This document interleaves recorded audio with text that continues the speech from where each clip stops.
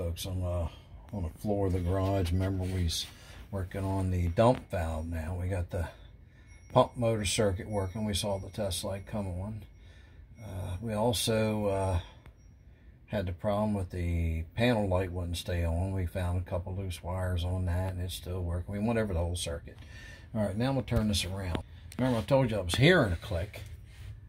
That's the actual dump valve right there. It looks like some debris down inside of it. All right, or it's just stuck, roasted, corroded. So when I pop this line off the other side, this system's going to drop.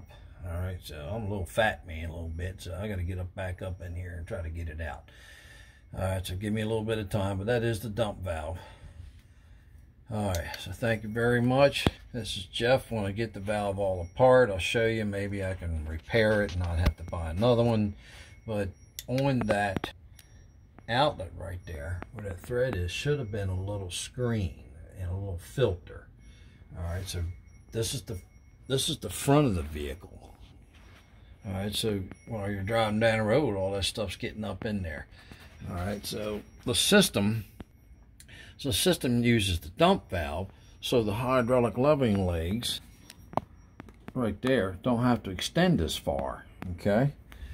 All right, plus it saves you a little bit on step. You see how the step's about a foot off the ground? That would lower it probably a good 4 or 5 inches.